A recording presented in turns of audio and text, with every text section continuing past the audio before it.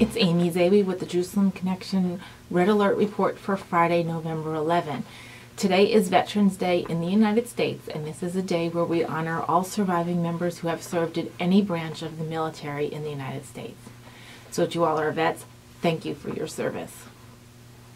Last week I talked a little bit about events on college campuses, including one in London, and the Students for Justice in Palestine group that has been rallied against by several prominent members of actual peace-loving groups.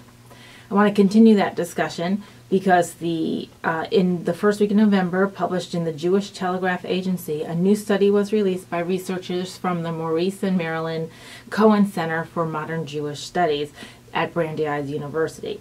And in this study, they examined 50 college campuses and noted several disturbing realities. First, Brooklyn College, Northwestern University, many schools from the UC California system, which I have reported on repeatedly over the last year, has correlated that an overall hostility on campus against the State of Israel and its policy is affecting the hostility that Jewish students feel on campus. This is pretty interesting because we don't hear that Iranian students or Chinese students are feeling any kind of pressure from the fellow students or activist groups who are against such policies of oppression and whatnot in Iran or China, for example.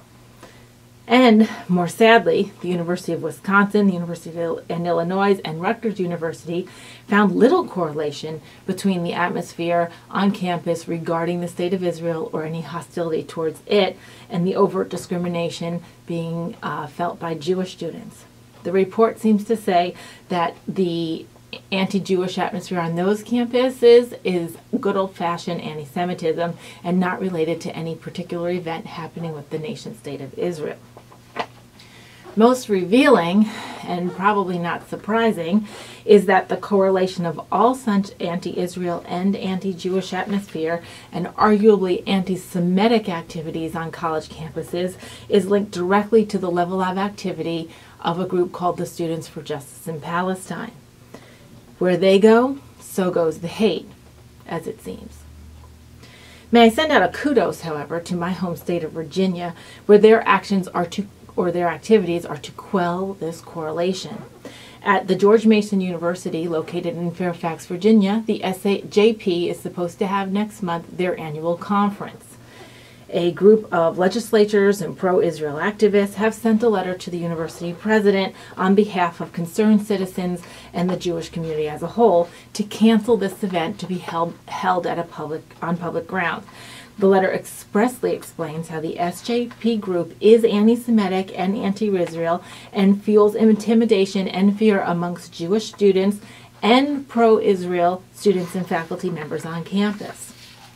This group incites violence and criminal activities and is an assault on the liberty, rule of law, and safety of all the citizens in the area.